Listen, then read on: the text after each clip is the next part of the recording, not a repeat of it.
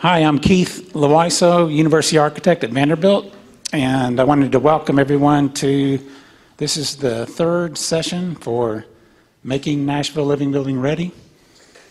And this will be followed, the next session will actually be a site visit to the Kendeda Building at Georgia Tech on April 6th.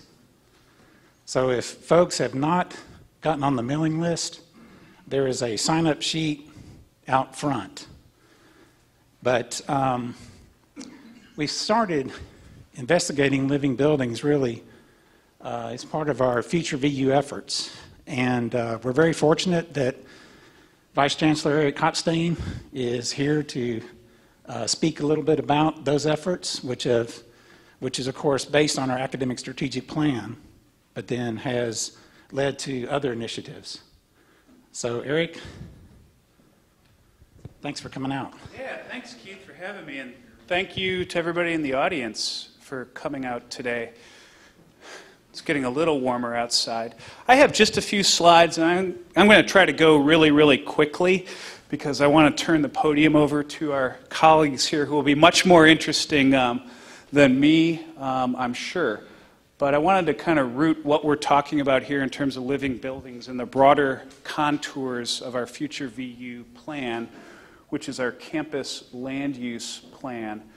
So I'm not going to read these out loud, but I will say this is one of the off-the-cuff remarks that our Chancellor Nick Zeppos made early on in our process of developing the future VU plan. It's one of his inimitable quotes that just come off of his, roll off his tongue, and it made its way onto this slide.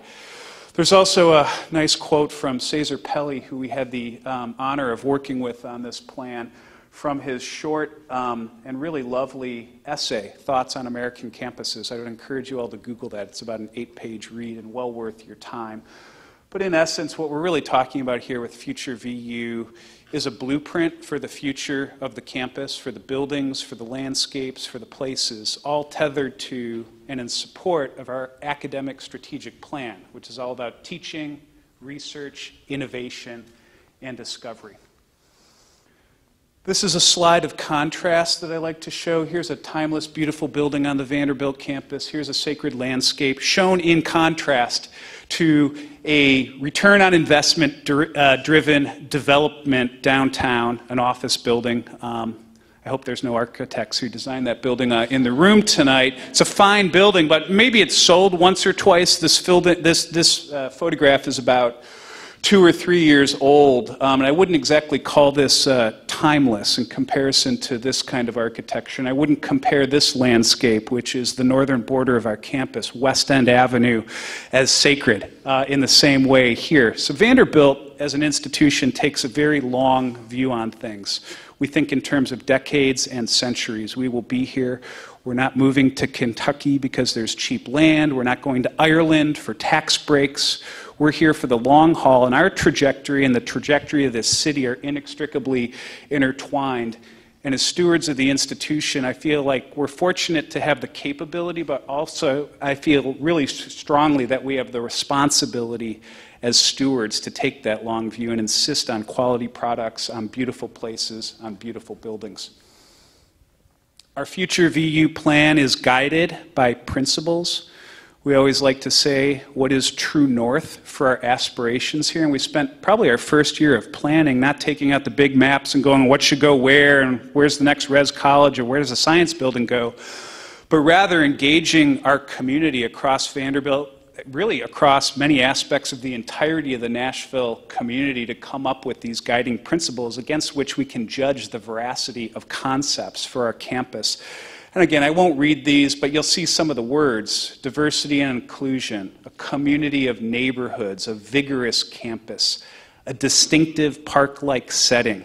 I like to say one of the most obvious tenets of strategy is to know what differentiates your product and then really double down on that. And we are fortunate to have much of our campus being a park-like setting. Much of our campus is a parking-like setting. And that kind of collides with these values. Walkable and sustainable, right on the front there. And then a citizen of Nashville and the region. This is a conceptual overview of how we've organized our efforts. We have many things moving along on undergraduate residential colleges. All you have to do is travel down West End Avenue to see that. We are aspiring to create our first dedicated and affordable graduate and professional student housing to be delivered in the first wave in 2021. We have a variety of studies underway around our arts and humanities spaces, our science spaces, our Vanderbilt child and family centers, and many other things. We have a well-articulated real estate strategy, and for those who follow the newspapers closely, you know that Vanderbilt has been active in the real estate market for a variety of good reasons. And then these four elements are really cross-cutting, and I think we've made a lot of progress with Keith and the team in really accomplishing what I call integrated planning to make sure that we're thinking about all these things holistically with those guiding principles in mind every time that we do a project. Sustainability and environment are a really, really important part of the plan to demonstrate that. This is a very high-level graphic where we've been kind of opining on what would it take for Vanderbilt to, for instance, become carbon neutral by 2050, and how can we even potentially go beyond that? And I'm not going to get into all these different measures, but we are moving forward forcefully on pursuing all of these different topics. And I think with that in mind, as we started to talk about living buildings, and we started to hear about the Kendeda Building, and we met Jason McLennan and brought him to campus and have had other great dialogues, I've personally become really, really excited about the prospects of Vanderbilt being the first campus in Tennessee to have a living building. You can see we have a lot of aspirations, but in my mind, aspirations are really only ideas until they become accomplishments. So I appreciate all that the teams are doing here to work together to socialize these really, really important topics. And thank you again for all being here. And with that, I'll turn it over. Yes, thank you, Eric. There's a local chapter of the Living Building Collaborative, and Kim Shin is heading that up. Kim, I know there's an event that's coming up. Can you mention that? The International Living Futures, to the folks behind the Living Building Challenge, have a couple of conferences each year. One is the Living Future Unconference, which is always up in the far upper left-hand corner of the United States. So it's a long, long way to get there. But in the last couple of years, they've created something called the Living Product Expo. And it's especially appropriate that given what we're going to be talking about today, the materiality part of the Living Building Challenge, the Living Product Expo is actually a place where you can come and touch and talk to the people who build and manufacture and provide the products that go into Living Building Challenge buildings. And the ILFI's vision for the Living Product Expo is that unlike the Living Future Unconference, that it will travel around. Last year's conference was in Pittsburgh, and they have decided to come to Nashville.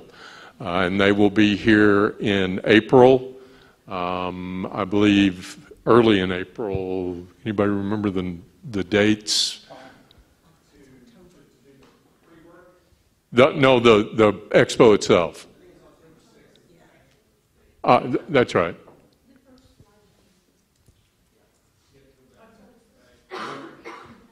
Yeah, October 7th through the 10th.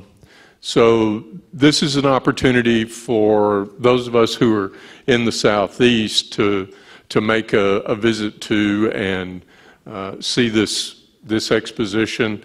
We're, as I was saying, talking about getting more involved with the local collaborative to get some local events, showcase our city and the region to the folks who will be coming from around the world to attend the Living Product Expo. So if you've got great ideas for a shoulder event, I've already advocated a distillery crawl. If you can think of things that would be fun events for the visitors that come to the LPE to get involved with, see either myself or Paul or Keith, and give us your ideas. Thank you, Kim. Also, tonight I wanted to thank Sesco Lighting for providing the reception. So after this series, we're going to all meet and have a discussion out in the lobby. And also, I wanted to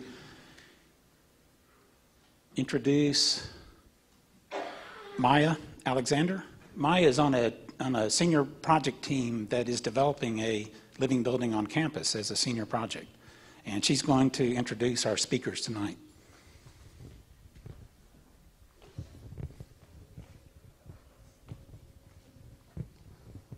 Okay.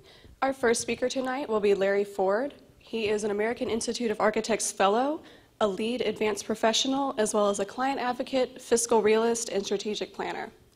Larry Ford is a thought leader in sustainable and regenerative design. His interest was piqued in the late 1970s when he led the design of the Georgia Power headquarters in Atlanta with the mission of creating the most energy-conservative high-rise office building of its time. In 1982, the 750,000 square foot building achieved that recognition. Larry has influenced successful outcomes through strategic facilities planning, feasibility studies, program development, and design to achieve successful results. One of the cornerstones of his leadership has moved to finding innovative solutions to complex challenges, including regenerative approaches to energy, water stewardship, or waste prevention in the buildings, as well as to maximize positive social impact. Larry's insight and experience emanates from his recognition that it takes collaboration amongst many levels of the client organization, the designers, constructors, vendors, material manufacturers, and code officials to achieve success. Our second speaker, Joshua Gassman, is the Sustainable Design Director at Lord Aeck Sargent. For nearly 20 years, Joshua has led large, multifaceted design teams focused on sustainable design. During his career, he has managed a broad spectrum of projects, ranging from large research labs for major universities to interpretive and educational facilities. His work extensively on projects involving challenging sustainable criteria, including net positive water and energy. Most recently, he has been the design team lead for the Kendeda Building at Georgia Tech. He holds degrees from Washington University in St. Louis and Arizona State University. Larry, if you're ready. Thank you, Maya. Good evening. It's good to have you here.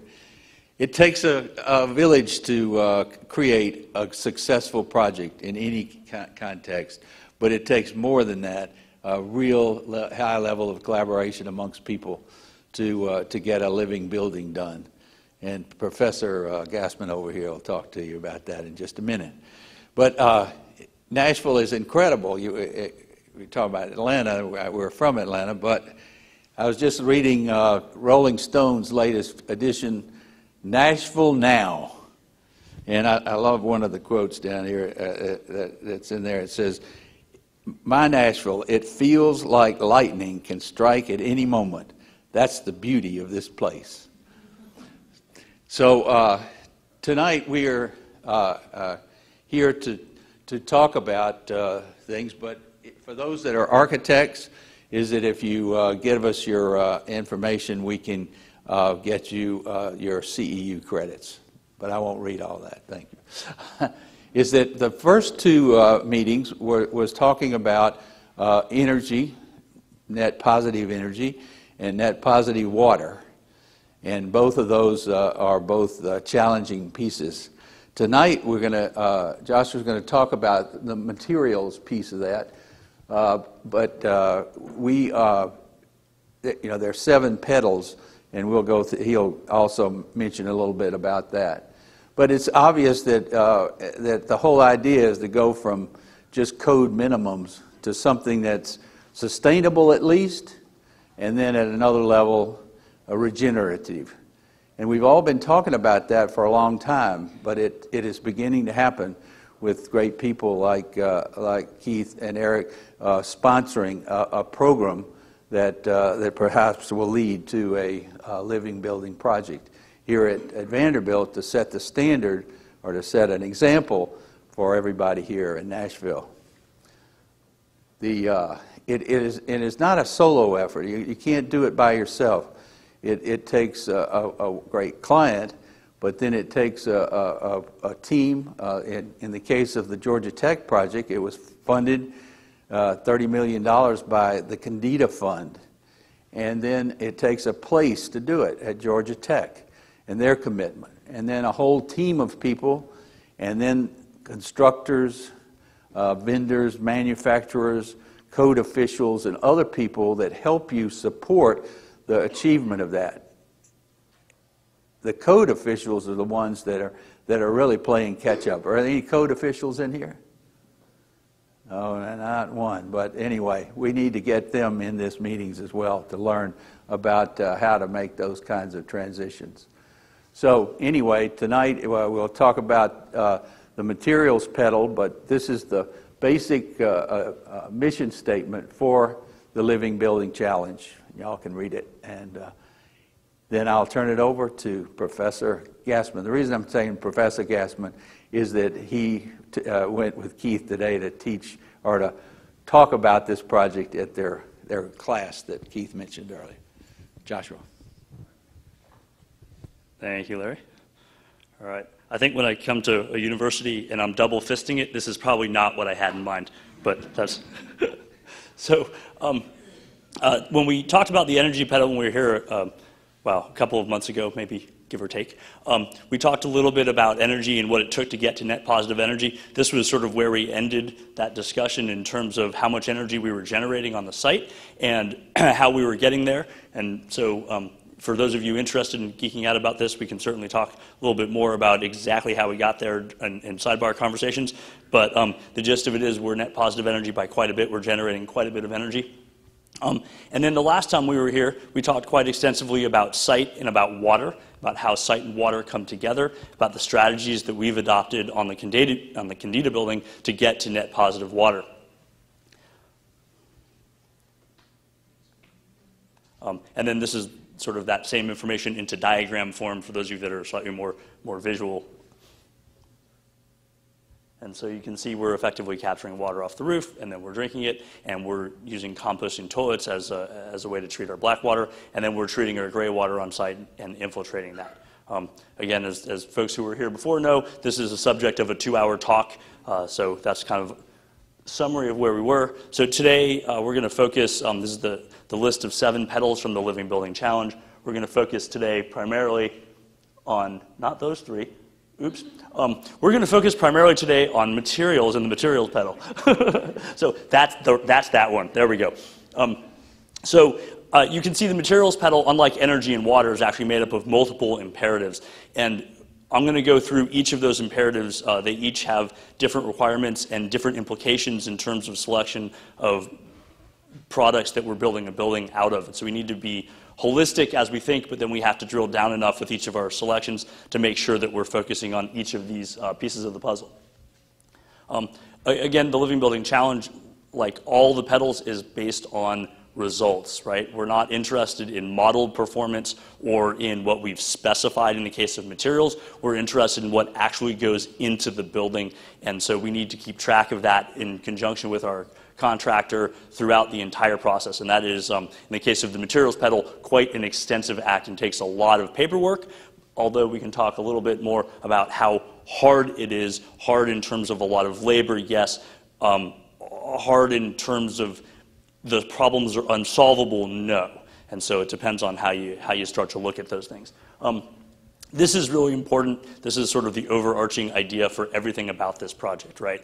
We are building what, in my mind, is a 5-dimensional puzzle. And anytime you push on any one piece of that puzzle, my hand gestures don't work with double fisting, then you push over here, and then 3 other things pop out over here. So when you try to fix those pieces of the puzzle, you push them back in, and then 3 different things pop out over here. And you're going back and forth until you get to the point where you have a holistic design that understands water and energy and materials and equity and place and wraps it all together in a whole. And so that's really, really important as we start to think about this. And so while today we're focusing on materials, we always have to run everything through all these filters at the holistic level. Just a quick sort of overview of what the project is. The project sits on about an 8-acre site. let's see, that's the pointer. Sits on an 8-acre site. Right now, this is all asphalt parking lot, but the idea is that in the future, that in the very near future, that will be a passive recreation and stormwater management area in terms of the campus scale at Georgia Tech. And our building here, this is an existing street that we have closed and converted into a pedestrian walkway along the western edge of the building. And the idea is that we have porous pieces of the program here that enter into an atrium, and then a fairly solid piece of program across the eastern side. And you'll see that in a second. So here we are in a rendered site plan view from that diagram. And the site does a couple of things which are really fun. One of which is it slopes down as you go up, which is north. And then the other piece is that it faces west. And so we were very interested in this land site building connection and really tying them together. And so while conventional wisdom says, especially for high performing buildings, you probably want to avoid a western facing building, we chose to do that because there were other design imperatives that drove us to do that, and then we had to solve that problem in another way, and I talked a little bit about that when I did the energy talk. Quick rendering of the southern facade. You can see here how the PV array stakes out. This is part of our shading device that we're creating on the west, as well as generating energy, as well as creating a beautiful space here that's a transition and rain shelter for people as they walk along that western edge. Quick rendering of inside the building. And we'll talk a little bit more in a minute about the level of wood and why there's wood in the building and why wood was a really important choice in terms of building the building. This is from the second level of the atrium looking out across towards the classrooms on the west. And then a quick scale drawing just so you can understand the extent of the photovoltaic array. Here, this is where the street used to be on the site, Dalney, which is now an ADA compliant path that moves you up that hill. And then a quick rendering of the western facade. Some key metrics for this, for those of you that are interested, I think the big takeaway from this is one of Georgia Tech and Kendeda's missions here was to build a living building for what is a conventional price point on the Georgia Tech campus. It was really important that, I say this slightly in jest, but slightly literally, that if you have $1,200 a square foot, you can build almost anything you want and you can achieve a lot of goals. But if you're constrained by market conditions, in this case, the between $300 and $400 a square foot range, then you have to really solve these problems in ways that don't require throwing money at them. And so that's really important. And again, that's why I called it a 5-dimensional problem, because the cost is that 5th dimension. So we're going to dive into the materials petal. At the high level, one of the things that we see is that a lot of universities, as they start to look at this, have unique challenges that aren't necessarily faced by other building owners when they start to look at the materials petal. So one of them has to do with the duration of the building. Eric talked about being stewards of the land and stewards of the building. So we're talking about buildings that are designed to last 100, 200 plus years, and what that means in terms of material choice, and what it means when we're trying to get certain materials that are hazardous out of a building, and we're asking for new chemistry in certain things like waterproofing membranes, but those new chemistries may not have been around for very long. So there's a balance between red lists sometimes and longevity. Some universities, Vanderbilt, will not necessarily face this particular challenge, but public procurement processes and the way specifications are written, and if you have to pick 3 of one kind of material, that can be a hard thing to do if only one of them is actually compliant with the Living Building Challenge. Most universities have standards, right? And at Georgia Tech, we spent a lot of time working with their university, with their campus standards. They affectionately call the Yellow Book. The Yellow Book has a lot of things in it that do not mesh well with the materials petal. The biggest one, just sort of at the highest level, is there's a prohibition on using wood as a structural material on campus. As you can see, we decided not to follow that one. The other thing is frequently these buildings are very, very high profile. Our presence here tonight with respect to the Kendeda Building is evidence of that, as well as other press that the project is getting. And so these projects are highly scrutinized. They have a tendency to be under a microscope, and that means that other people are asking questions. In the case of Georgia Tech and the Kendeda Building, we had a senior vice president for finance in almost every design meeting, and that is really, really unusual. That's very high level involvement, drilling down into a building level. rendering of the porch as you look out there. We used a number of tools to make sure that the materials petal was captured as we went through this. There are a lot of online tools, databases, and these things. Some of them are really good. Some of them are less good. I'm not going to pass judgment on which ones are which. But the reality of it is there is no one overarching database or tool out there that you can use to get to petal certification in terms of the materials petal. There's just, it doesn't exist. There's always independent research. There's always something else you've got to do. It was really, really important. Larry mentioned a whole team, and in this case, that whole team includes a contractor. Without the general contractor on board very early to both buy into these concepts, but also to be able to contribute and help us vet materials. There are certain things that the design team just can't do. Getting mill certificates from steel mills before you buy the steel is really, really difficult unless you're the contractor and you're saying, I'm going to buy this from you. Can you please give me the mill certificate? And so there's a lot to go into that.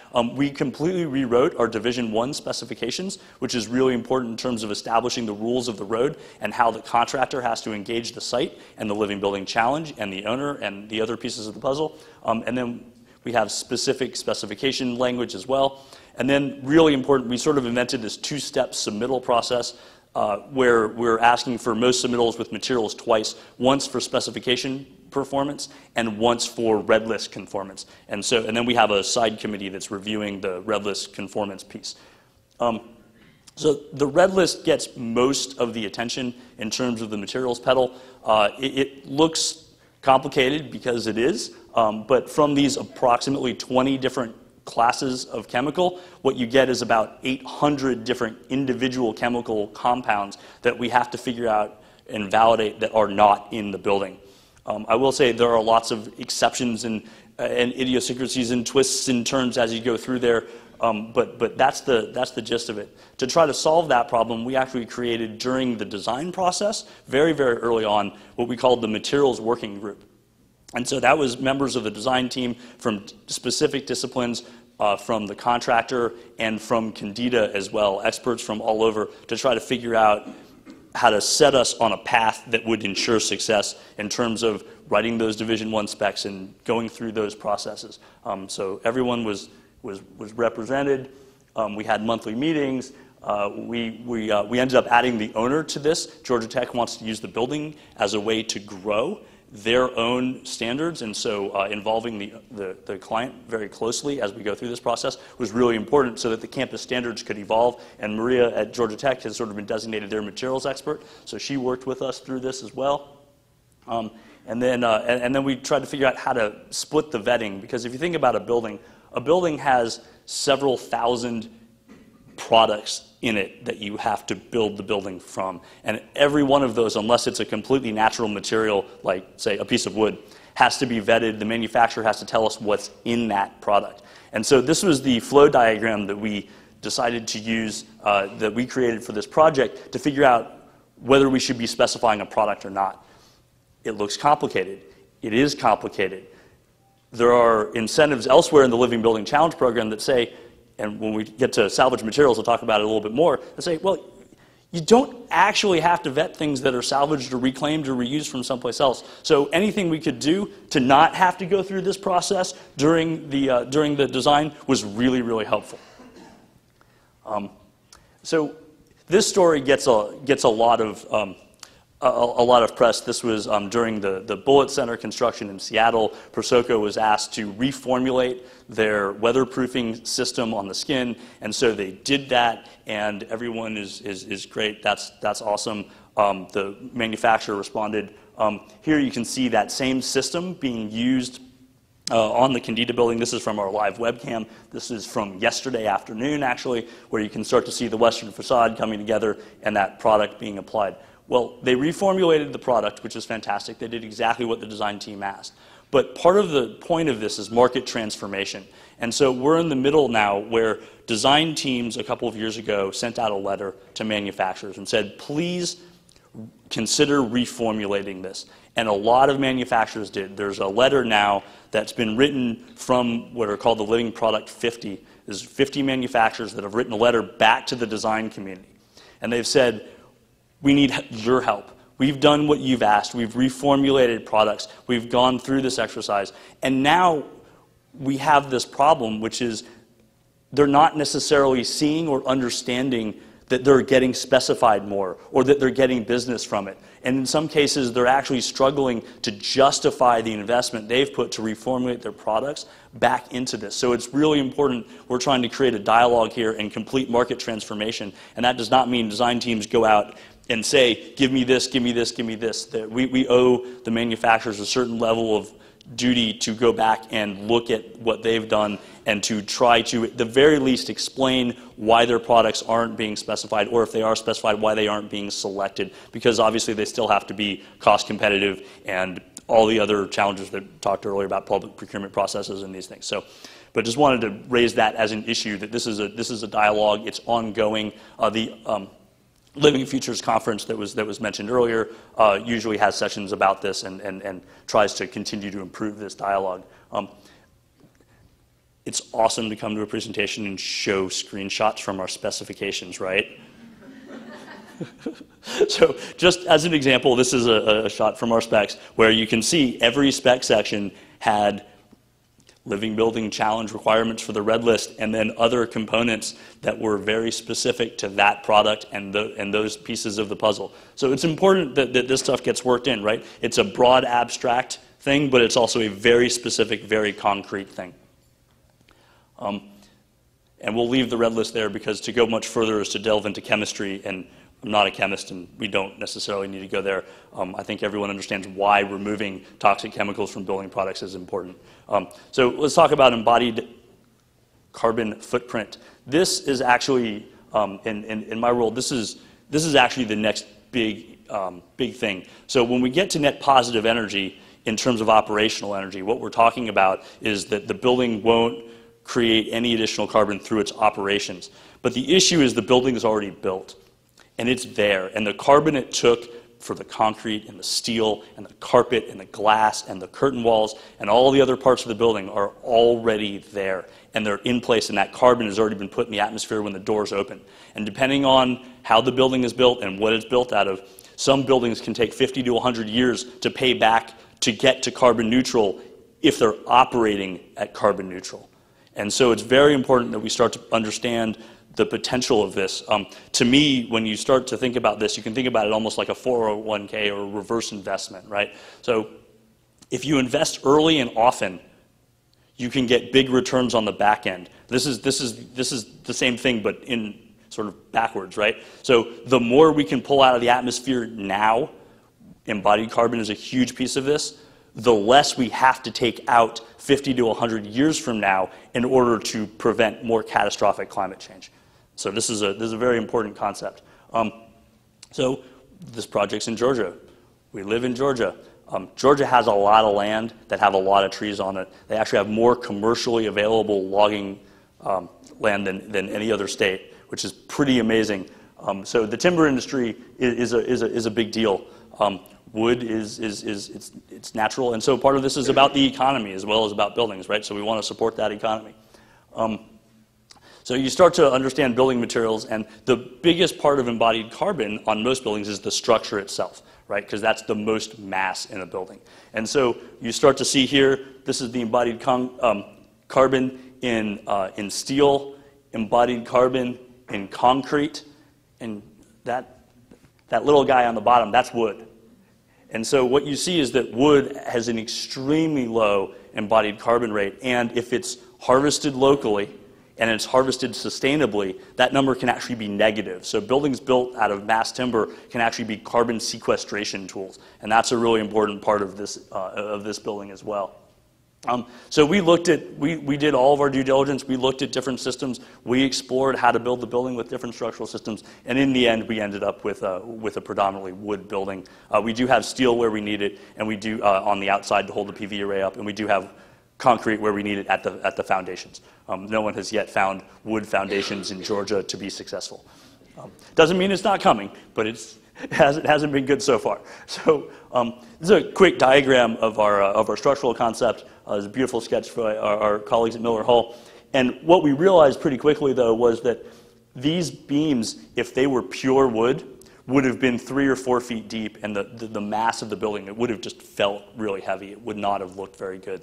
And so we decided to use a little bit of steel in that system, where steel is really valuable. We have 3/4-inch diameter steel rods that run along to create these members that give this truss a lot more depth, but allow the steel to work where it wants to work, which is in tension, which is where it's very, very strong, and we're using very little of it and using it intelligently.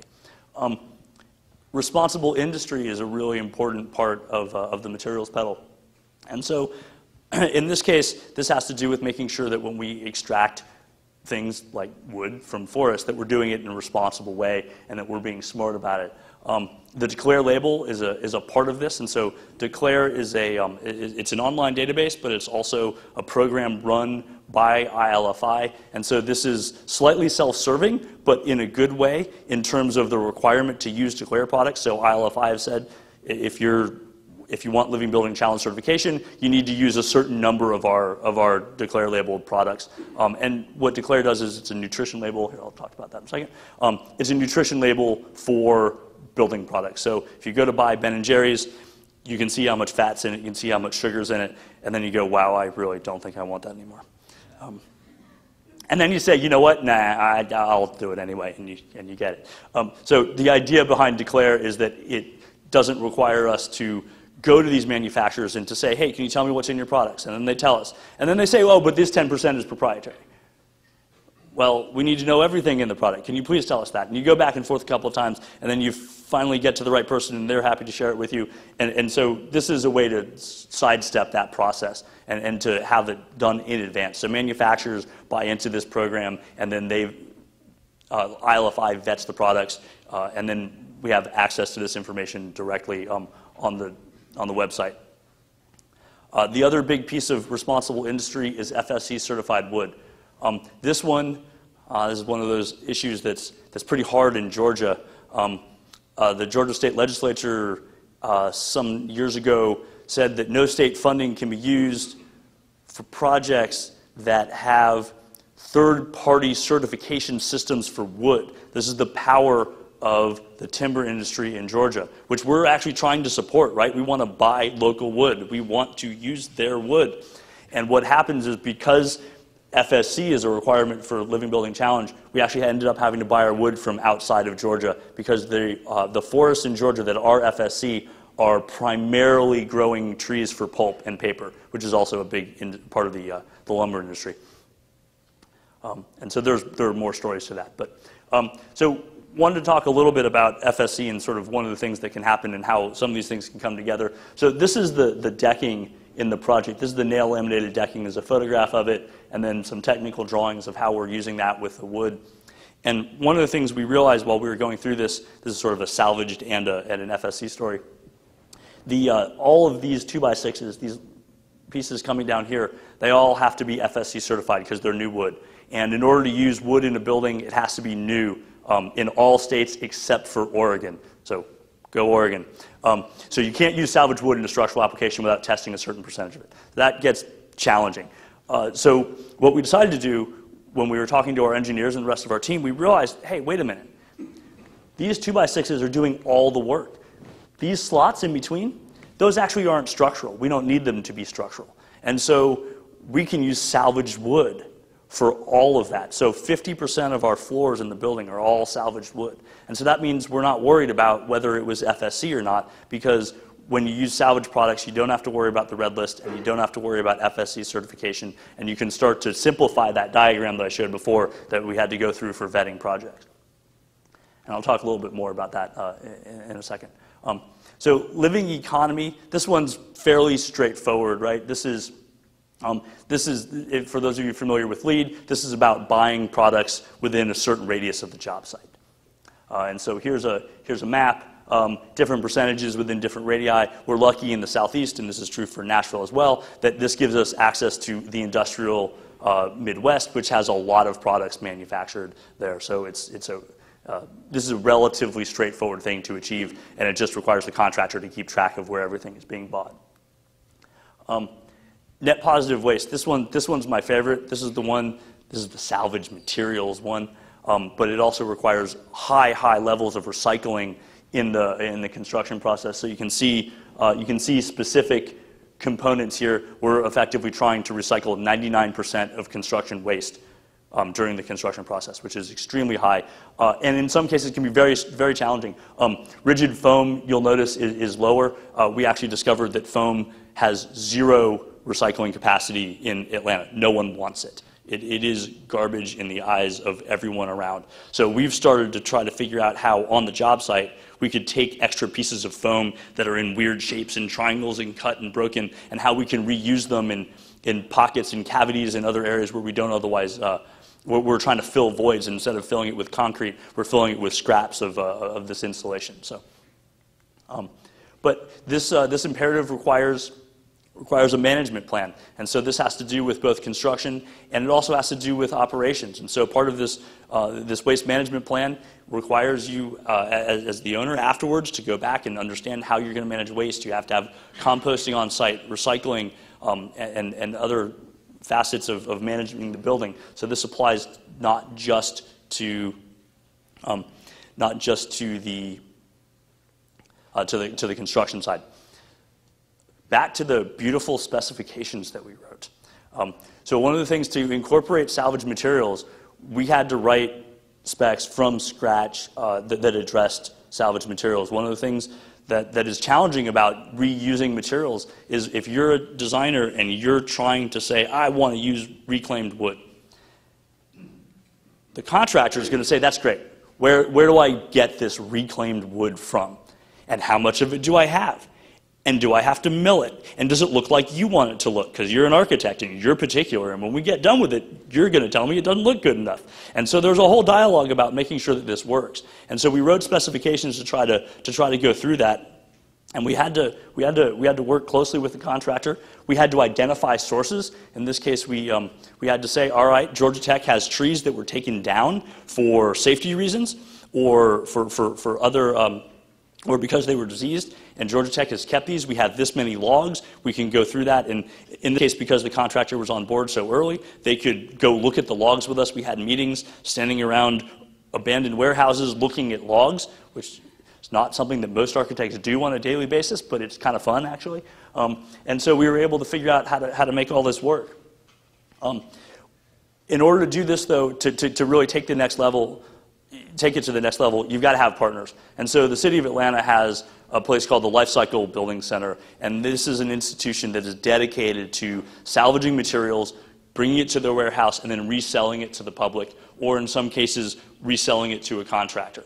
And so these guys were the partner in getting all of those 2x4s that went into that floor. They were able to source tens of thousands of linear feet of 2x4s, so we could use them in the floor and avoid having them end up in a landfill.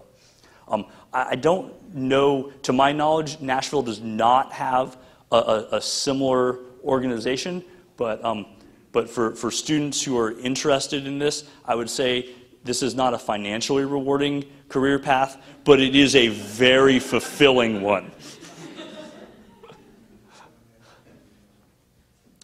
And so this is where some of our lumber came from the floors. So Georgia has a booming television and film industry right now.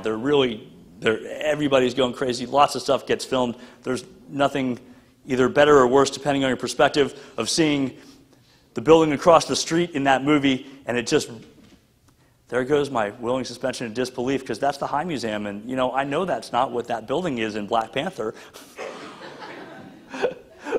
But so we're taking advantage of those movie sets, though. And so here's an example of a set that got taken down by the Life Cycle Building Center. They were able to palletize it, quantify it, store it in their warehouse, and then deliver it back to Skanska when we needed to go build those floor panels.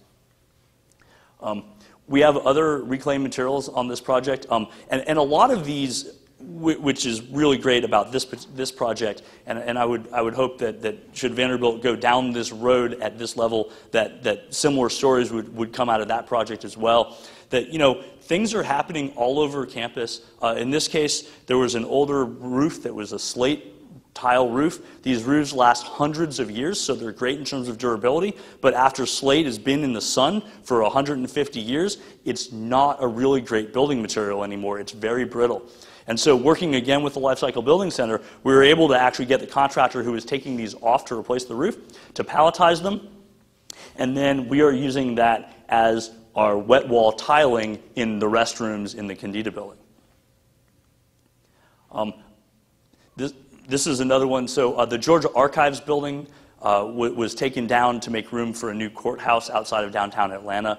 And there was a big nonprofit in Atlanta, South Face, has an annual dinner. And one day, one year at that dinner, it was a couple years ago, someone came up to me and said, hey, we got to talk, and grabbed a couple of contractors and grabbed our contractor and grabbed me. And they said, oh, we got to talk about it. The Georgia Archives building is coming down in 3 days. And there's this amazing stuff in that building. We've got to get some of that. And so at this dinner, huddled in the back corner, we figured out how to get these granite curbs that were in this building, salvage them, get them into Georgia Tech's warehouse, and so now we can use those on our site in the building. And there are a couple other things that came out of this project as well. So it was a great last-minute thing. Another story, Georgia Tech decided they needed to put an emergency stair into an old building from the 1880s. But when they cut the hole in the floor to put this new fire stair in, they had these amazing wood joists come out of the floor. They're about 3 inches thick and 20 feet long. This is wood that is just not available anymore unless you want to dive to the bottom of the Savannah River and go harvest pine out of it, which there are people that actually do that, but it's very expensive.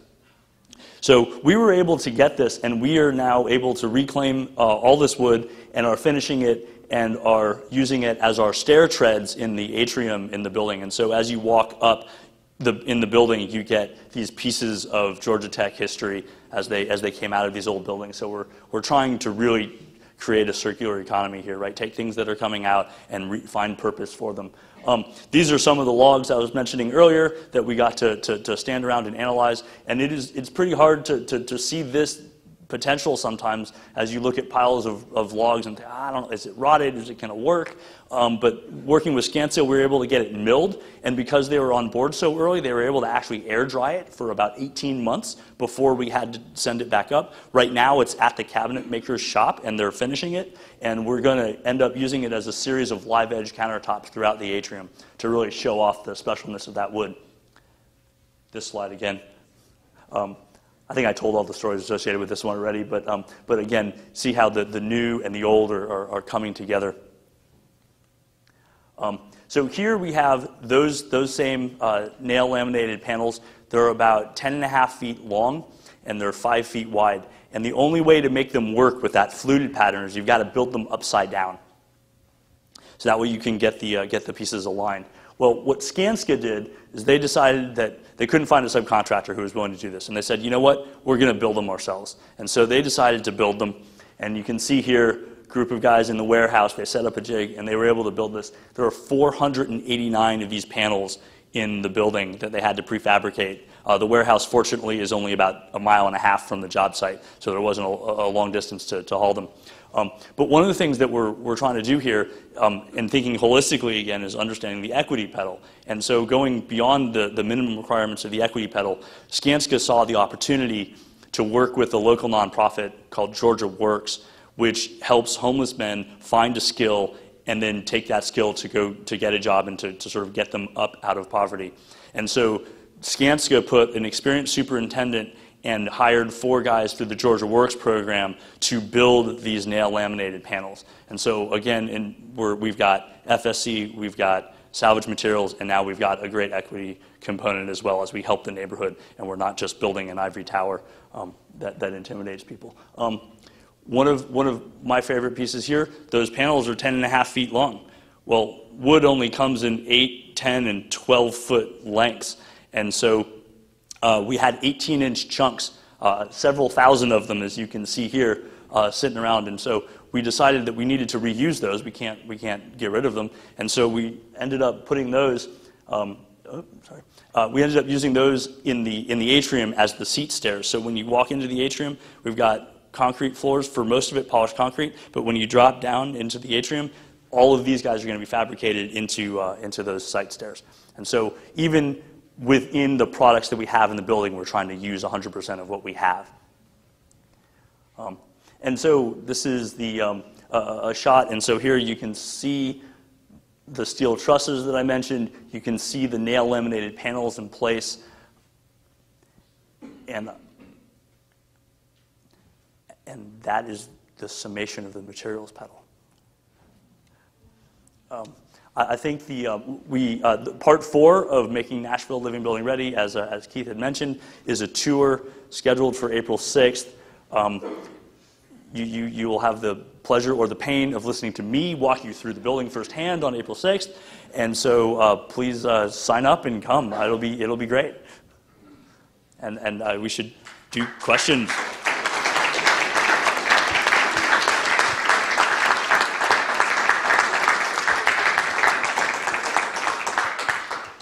Thank you. That was thunderous. I appreciate it. Questions?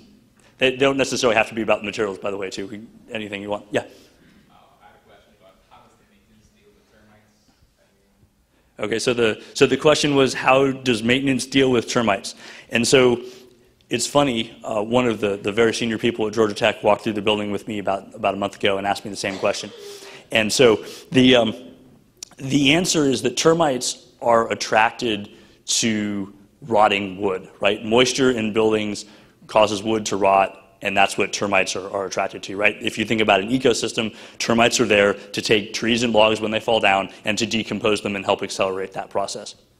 And so the way you avoid termites in a conventional project is the building industry in the Southeast puts poison in the ground, and it kills everything in the ground to make sure that termites don't come out of the ground and mysteriously eat your concrete. I've never quite understood that as a practice. And so for this building, we did some research and we concluded that not only is the poison not necessary and not allowed on a living building project, but that it's not the right solution. And so by intelligently detailing the building and making sure wood never touches the ground, right? All of our wood is elevated off the ground. Areas that are outside are actually steel structure and not wood. And then making sure that the roof and the other pieces are detailed properly so that we don't have moisture intrusion that then may invite insects up is our way to do it. So we're doing it through smart design instead of poison. And for what it's worth, because I got a skeptical look, not from you, but from the guy at Georgia Tech when we had that conversation about a month ago. A personal touch, my house was built in 1951. I have no termite control. My house is no issues, and I have a granite foundation that comes up out of the ground, so none of the wood touches the ground, and then you put wood on top of that. And so that strategy in terms of detailing around it is viable, and it's been done for some time. So, yeah? I want to imagine this use of materials, reusing salvage materials, saving some money in some areas, neutral in some areas. What are some examples of some cases where it saved money, or examples where it cost more or was neutral? Okay, so the question was whether salvage materials were cost neutral, cost positive, cost negative, depending. And so I would say it's a mixed bag. There are certain things that were more, certain things that are less. One of the nail laminated decking that I was talking about, we actually had significant challenges finding any subcontractor that was willing to even do that work. We found one contractor in Vancouver that said, yeah, we could build that for you, but we won't deal with salvage material, and it doesn't make sense to ship 50,000 linear feet of 2x4s that you just pulled out of a building, saved from the landfill, and ship it diagonally across North America and back again. So we had to find another way to do that. In the end, their bid for the project was about 120, 150% of what Skanska ended up charging to self-perform that work. So that's an example where it saved a significant amount of money. I would say Skanska, if they were here, would tell you they lost their shirt on the dollar value they put on the GMP. They actually really underestimated how much labor it would take to build 489 of those panels. So the project saved some money, but the contractor didn't do well as a result of that. So kind of a mixed bag on that one. I think the slate tiles are actually an example where we saved some money. We had a raw material. We had a number of ideas about how to reuse that slate. And one of the criterion that we used was how much does it cost? And what we found is that as you start to double, triple, and quadruple handle material, the price just keeps going up and up and up. And so the idea of taking the slate, we're making one cut on the slate, and we're cutting it into strips, and then we're putting it on the wall as tile, and that saves the material cost of tile at whatever tile we would have specified, nominally $10 a square foot. And so that was a positive one. I think some of the logs and the live edge wood that I showed some images of, those are going to cost more money than new wood. There's just, by the time you took the time to investigate the logs, make sure that they were right, figure out how to cut them. Some of them we actually, you saw images of slab cut, but some of them were actually quarter sawn because we want live edges on the roundness of the tree, not just on the edge of the slab of wood.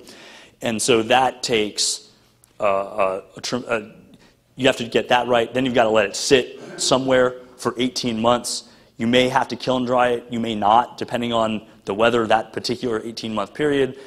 And then you've got to get it to your mill worker shop who's got to finish it and test it, make sure they're comfortable with how much they have and how they're working it, and then they got to ship it back to the job site. So that was cost neutral at best, probably more expensive in the end.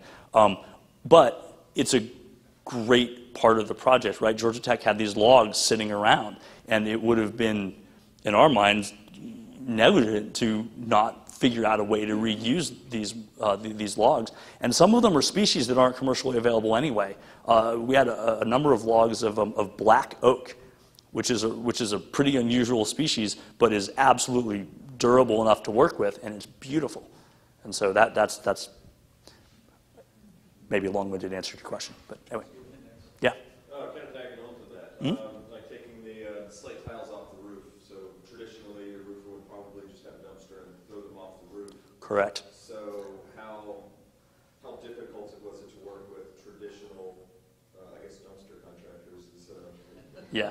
So the success of the slate tile salvage operation is due almost entirely to the Lifecycle Building Center. So what they went out, and that contractor was a separate contractor, right? It wasn't Skanska. And they went out, and Lifecycle went to the job site, and I said, okay, how are you taking those off the roof? And I said, oh, we're going to take it off, and we're going to, exactly as you said, we're going to chuck it over our shoulder, it's going to land in a bin, and it's going to shatter. And so Lifecycle built these crates that were they were custom built and sized such that they would fit in the lift that the people removing the slate tiles could use. So they could take it, instead of chucking it or dropping it, they could just set it in the bin right next to them. And I think we ended up with 14 or 15 of those bins full of slate tiles. And then to make it a viable business, then the project, Skanska, bought those crates and the tiles from the Lifecycle Building Center at whatever it cost them to build the crates and go through that, plus a small profit. So. Gotcha. Okay. So was there additional costs associated? Were you paying the roofer for the extra time, or were they saving costs by not having to pay for dumpster fees? Or was there a wash for them? Or? The contractor that was doing the demo, actually, I would argue it was a cost savings because they didn't have any tipping fees for the dumpsters that didn't get used. But they would argue it was cost neutral because we didn't change their process, right? Their take it off the roof, put it in a bin was the same as take it off the roof and put it in a dumpster. And so we were able to make it so they had no direct cost. Like I said, if I were Georgia Tech, I'd have said, well, hey, we're saving you the tipping fees. You should have given us a small credit. I don't know if that happened or not. So, yeah. Sounds like there was a decent amount of legal research involved with this product. Who did you work on with that? Was that like university lawyers or for your firm? So your question is a lot of legal research? Yeah, with the different statutes that you had to abide by that didn't necessarily align with the Living Building Challenge. Yeah, we did a lot of research. I wouldn't qualify very much of it as legal research. Some of it was probably digging into certain components that might have crossed into that. I think the water petal is probably the one that's the most legalistic in terms of what it was. EPA has very strict rules and laws about the Clean Water Act and what water can have, and going through that process and getting them to allow us to drink rainwater, which I have an update for that, but we can talk about that later. It's a whole other story. But that was probably the most legalistic part of it. I think the stories about Oregon, for example, I don't remember specifically researching it, but somewhere along the lines we realized that you're not allowed to reuse wood without having to test a certain percentage of it to prove that it's still structurally viable. And so, but that was sort of the extent of it. It didn't go beyond that in terms of legal. Did I answer your question, or do you have a follow-up? Oh, maybe. I don't know. That's why I'm asking, like, if you have in-house lawyers that you're architecture firm, Okay. or who's checking up on this? Yeah. So the kind of the follow-up was about authorities having jurisdiction and if we have in-house attorneys and how that part of the process works. And so we do not have in-house attorneys. The closest thing we have to an in-house attorney is Tony Aeck, whose wife sits on the federal appellate court. So I don't think that one counts. And the next best option is me, who's got too many lawyers in my family. But the reality of it is that most of the laws and restrictions around building revolve around authorities having jurisdiction, which is what the building code, right? So a municipality adopts a building code. That building code gets treated as sort of the rule of the land, the law of the land, but there's a lot of gray area, there's a lot of ambiguity, and so building departments and inspectors have a certain level of authority and a certain level of interpretation is required to go through most of these processes. And so we worked very closely with the fire marshal for the campus, a gentleman named Larry Lobby, who without his involvement from the very beginning, we would never have been able, for example, to get the open atrium that you saw. That is not strictly in line with the prescriptive requirements of the building code, but it is in the performance-based demonstration of code compliance. And so that requires working with AHJ and doing special analysis and going through that process. So, yeah. Where did you get your composting toilet from, and when did the health department declare that you could use it? So the question was about composting toilets, when we got them and when we were told it was okay to use them. I'll answer the second one first. So we went to a meeting with the City of Atlanta, with the Georgia State Environmental Protection Division, and I want to say there was someone else there. Maybe the EPA was at that meeting. Well, so the question is not a health department issue in Fulton County and Atlanta. It's a city issue. But here's the fun part. Because this is a state project on state land, the city actually doesn't have jurisdiction. The state has jurisdiction. And so that's why the Environmental Protection Division is the group we actually ended up working with the most. And in terms of composting toilets, the city said, Georgia Tech, are you sure you want to do this? And Georgia Tech said, absolutely. And then they looked at me and said, do you have experience with this? We said, yes. The City of Atlanta approved one in 2005 at the South Face Institute that we happened to design. And they said, and there was a gentleman in the back with a very long white beard who said, yeah, I approved that one. It's okay. And that was the end of it. We did not talk about composted toilets again after that. It was just, from that meeting on, it was a given. And that was pretty early in the design process. So in terms of whose we used, there are basically two manufacturers out there that are viable for commercial application for composted toilets, Phoenix and Clivis Molstrom. The project ended up with Clivis Molstrom. And there's a story behind that too, but it's not worth going into, at least not now. All right, anyway, yeah. I have two questions. One is, what kind of materials did you use for the piping and MEP systems?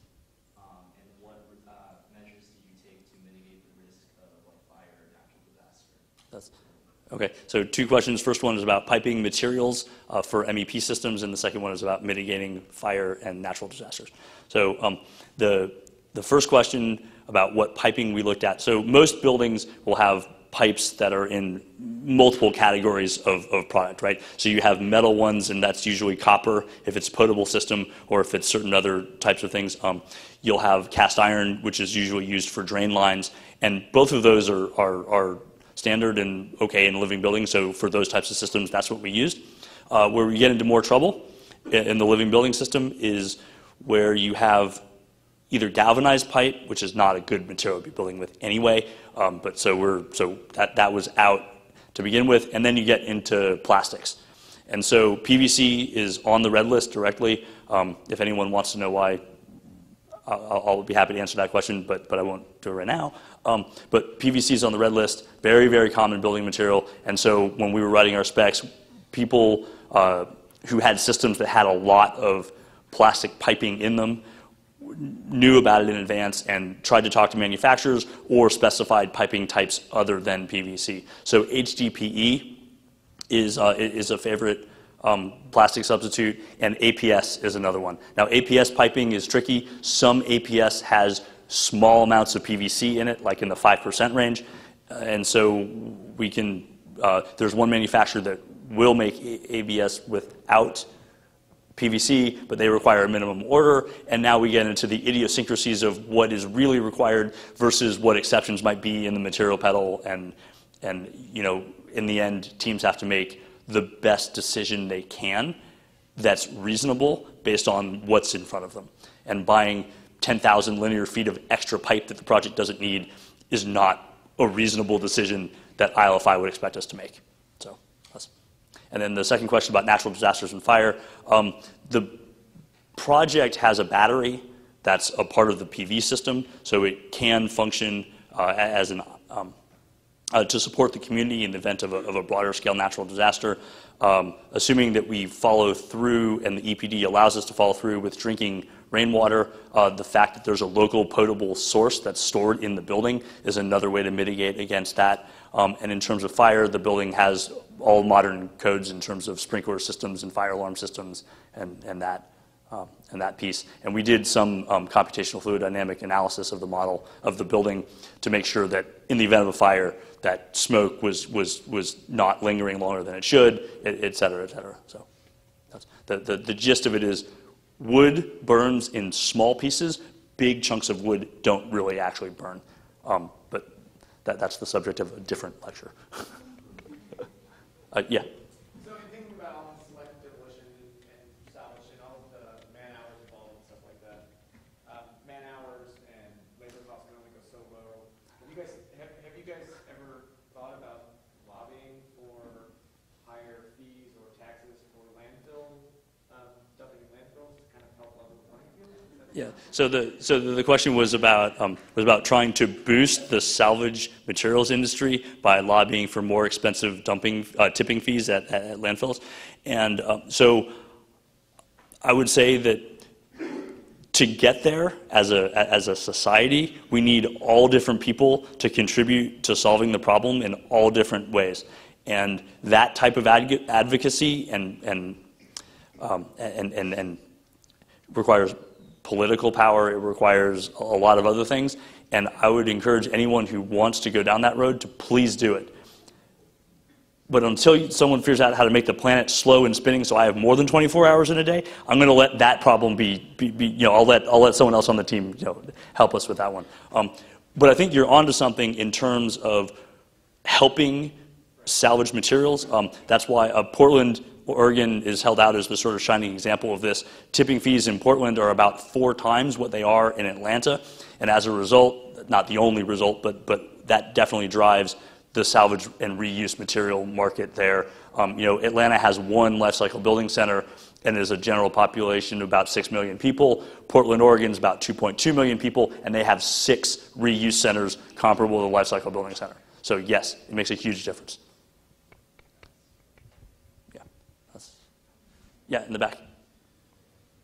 I think it's safe to say that certain challenges are presented with competing in living building projects. So in terms of having a university as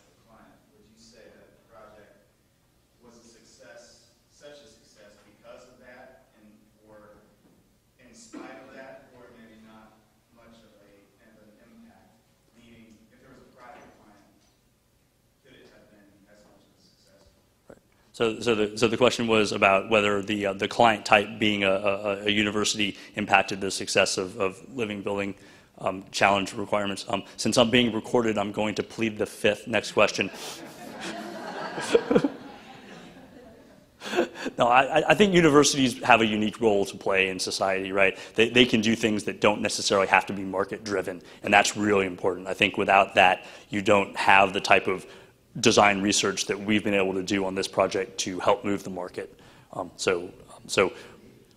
It's super important that, and that's why Kendeda picked a university to do this and not a developer, for example. Well, the Bullitt Center is a business case for the living building. And the Bullitt Center, is a market rate building, office building in Seattle that was that's Living Building Challenge certified, and it is the pro forma for that building gives market rate rents, and they were able to build it. I don't know if in Atlanta that could be replicated, but I want to try. Keith?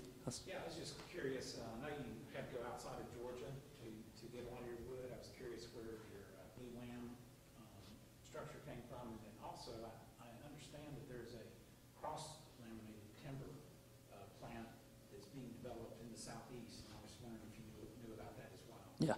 So first question, well, the second question was about cross-laminated timber plants in the southeast. What was the first question? Sorry, Keith. Just about where you source the... Okay, yeah, and where the wood came from, particularly for the glue lamps. Sorry, apparently I've been up here for a while. Brain's starting to turn himself off. So the glue lamps came from a company called Unilam. We tried to get them to source most of their wood from the southeast in FSC forests, so it ends up being Alabama. Louisiana actually has quite a bit, and then they were fabricated in Florida and then trucked up to the job site. So. In terms of the second question, cross-laminated timber, yes, there is a, yeah, I'm really fading fast here, sorry.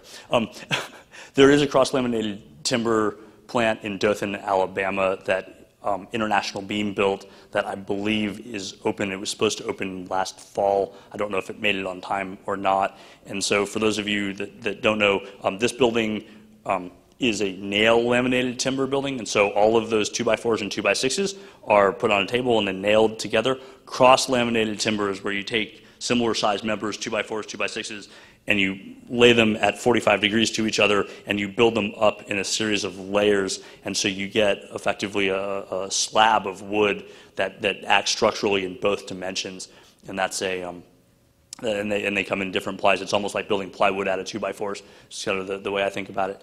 And that is in terms of the future. I think in the southeast, that really is when we talk about mass timber. Most people, when they say mass timber, are thinking CLT, because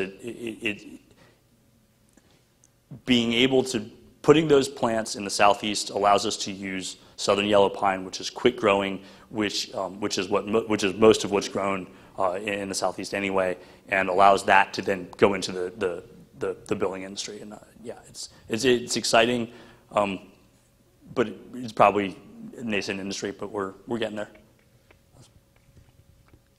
All right, yeah. Is the wood treated, and if it is, what kind of chemicals are used? Okay, so the question was if the wood was treated, and if so, with what? The first piece is the wood is not treated. We actually made a very conscious decision on the nail laminated decking in particular to not treat the wood. So that is raw 2x4s. In terms of the glue lams, in order to make a glue laminated beam, you're going to put it in a press with some glue, and you're going to put it under heat and pressure to get it to adhere to itself. And that process requires a certain type of glue, and there are no market substitutes right now that have redless compliant glue that actually last. And so that right now does have some formaldehyde in it, and there's actually an exception in the materials pedal specifically for glue laminated timbers. And but beyond that, they are they're raw wood other than the glue. And there was a sealer put on them when they were shipped to this job site, but they're out in the weather for months at a time before the building gets closed in. Now that it's starting to get closed in, the glue lam sub is actually going around with, never thought I would see this, but a crew of guys with palm sanders sanding down the surface by hand of every beam in the building to clean them. And so, but when it's done, it'll be that raw, sanded, beautiful wood. So, other questions? Before my brain turns completely off, apparently. But, yeah. I heard you say that you had some challenges with the Georgia Tech design guidelines. Did you find that they modified those as a result of your conversations? Yes, absolutely. And we knew going into the project that the Yellow Book would be a challenge, and our agreement with Georgia Tech actually has language in it. Normally, if you want to do something different than the Yellow Book standards, you have to write a letter and you have to explain it. You have to say, hey, we're going to deviate from your standards because of X, Y, Z, and you go through that process. And we actually have blanket permission in our agreement with Georgia Tech to not listen to the Yellow Book where it is in direct conflict with the Living Building Challenge, and we do not have to ask each time, which is a huge time saver unto itself. And Georgia Tech is trying to take the building, and that was Maia, who is involved in the materials committee, is trying to work with a group internally there to actually rewrite their Yellow Book standards and to remove things like PVC as a required material for electrical duct banks, for example, and to go to either ABS or HDPE piping instead. So, yeah. You've already covered the energy stuff, but from a materials perspective with your solar and some of the electrical components, I know a lot of the manufacturers are moving towards obviously very sustainable mindsets and practices manufacturing. Did you have any troubles sourcing materials? It looks like you're using glass pass-through panels or solar pass-through panels on the roof. As far as like racking and wire conduit, you already kind of touched on some of those electrical specs. Any issues that you ran into there? So the question was about potential issues associated with the PV panels with respect to materials. For the most part, it went pretty smoothly. The structure, the superstructure that holds the array up is steel, and painting that steel with a 50 to 100 year paint is what's required to do it right. And Tnemic, the paint manufacturer, actually went out and created a chart for us with all their products and listed every product that they made, whether it was Red List compliant or not, and whether it was a good fit for this project and this application or not. And so they were amazing to work with in terms of the steel pieces. The racking the panels are directly mounted to are aluminum, and so we decided early on that all the aluminum in the project, including the curtain wall, would either be clear anodized, so it has no finish on it, or it would be mill finished. And so the curtain wall is clear anodized. All the racking is mill finished aluminum, so it's raw aluminum. And in the climate in Georgia, it won't chalk for hundreds of years. So the lifespan of the panels will outlive is shorter than the lifespan of the metal in that case. And then the panels themselves are always interesting because it's basically glass and silicone, but there are wires and other things. Most of those wires usually have PVC insulation on them, and there are exceptions in the materials pedal for small electronic components where PVC insulation on wiring is allowed. And so we were able to make that work. The PV that you saw in those panels, unfortunately, is actually not the final panel we ended up with. At the very end of the design process, Georgia Tech decided that they wanted to change the panel to generate more power from the same surface area. So the panels that that you see in the renderings I think they were Trina, and they have a clear inner layer. And so that's why you get that nice dappled light effect. And they were about 18% efficient. The Georgia Tech really wanted to go to the SunPower panels, which are 21% efficient, to generate that much more power for the campus. And it was, compared to the cost of the system, it wasn't that much more expensive. And so the Cucaloris effect with the dappled light was sort of went away with that. So again, all things considered holistic, right? It's design, it's water capturing, it's all those things. So yeah. One more on that. So like your panels are going to last a long time. Your racking is obviously going to last a long time. Inverters nowadays the lifespan traditionally, the ones that we're pulling off now are a 10-year lifespan on the inverter, which is, there's a lot of components in there that are not easily recyclable. Inverters nowadays are getting up to 20 years and a little bit longer, but how is that, I guess, O&M lifespan of that inverter being handled? Are you having to source specific inverters, or is this one of those exceptions that, it is what it is, the market provides?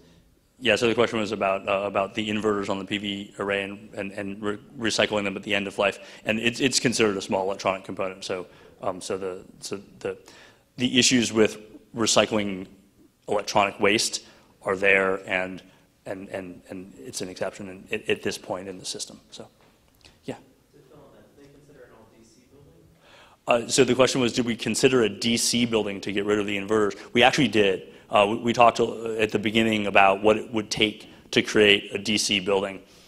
And in the end, we decided that there just aren't enough products on the market right now.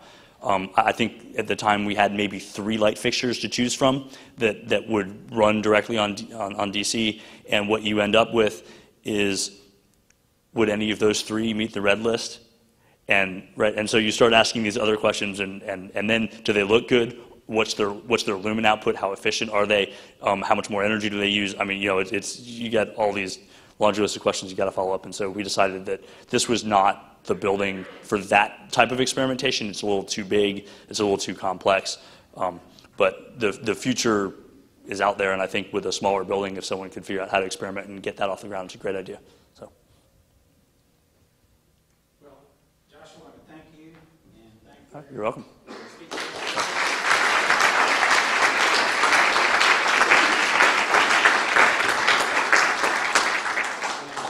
Please, let's continue this discussion down in the atrium. We've got some treats there.